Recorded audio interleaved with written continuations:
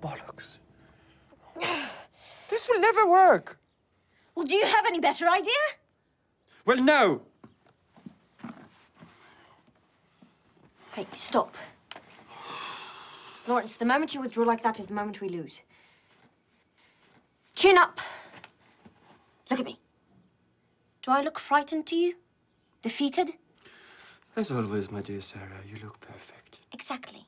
So clearly you're not as beautiful as I am and much less smart. But my wonderful features, along with your smile, will get us a long way.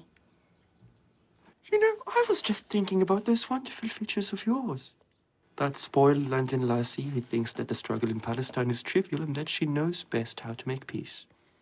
I'm not spoiled. I'm not stupid. It was a joke. You're still spoiled.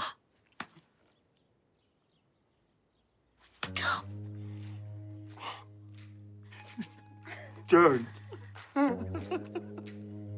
There's that smile. Give me a hand.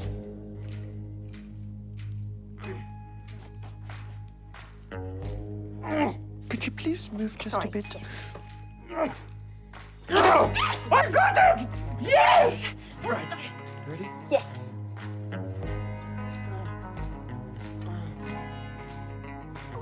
Can you reach it? Wait.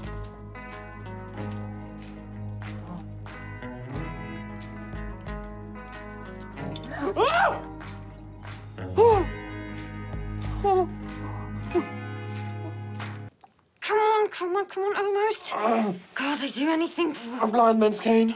To get you the key. No, I was thinking of... A bamboo shoot. The good kind. A long slab of wood. What? No, I meant... I know. A key. You'd do anything for a key. Yes, a key would work. I was thinking of a magnet.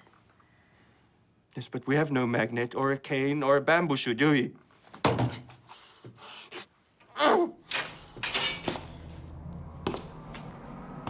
Do you think he heard us talking? Talking? He heard you kicking the door.